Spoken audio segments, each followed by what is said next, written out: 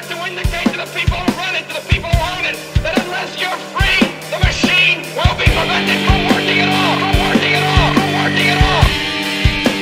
Don't lay down and die because a new world order, the business of the day for the elite when they're coming to take your freedoms away.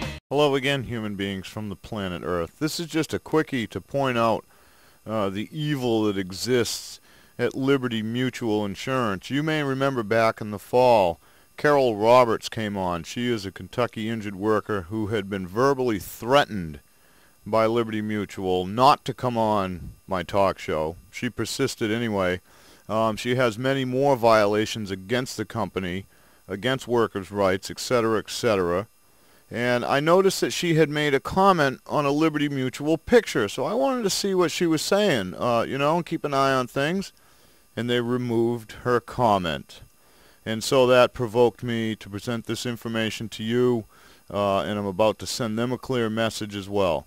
And I'm going to read that to you now before I send it, so there is documented proof. And I'll check back on this post in the very near future and see if they removed mine as well, which I'm going to assume they will. But then we've got them even further, deeper in the hole. And if you don't know what I'm talking about, reach out to me. I can get you the archives, the audio. Carol has a video with the audio on her YouTube channel, actually. So just go to YouTube. Weeping Willow 2, I believe, is her channel. And you can hear that audio. Liberty Mutual representative clearly threatening her not to bring her information live. Kudos to Carol for not being manipulated by fear. Anyway, I'm about to post. It looks like you have removed a comment by Carol Roberts. She is the lady you verbally threatened. She has the audio and has been a guest of Master of Many Things, listing many violations by your representative. Your lack of rebuttal and removal of her comment is proof of guilt. Oh, by the way, this is being screen recorded for proof. Always expect me. You can see it was posted a few seconds ago. I'm going to check back in a day or two and see if this is still here.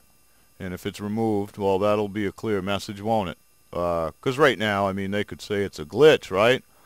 The thing is, they deleted Carol's comment, and they won't be able to put it back. So, anyway, much love, many thanks, and more proof that Liberty Mutual are vile, deceitful, disgusting corporation just like the rest of them. Much love. See you soon. And you've got to put your bodies upon the gears and upon the wheels, upon the levers.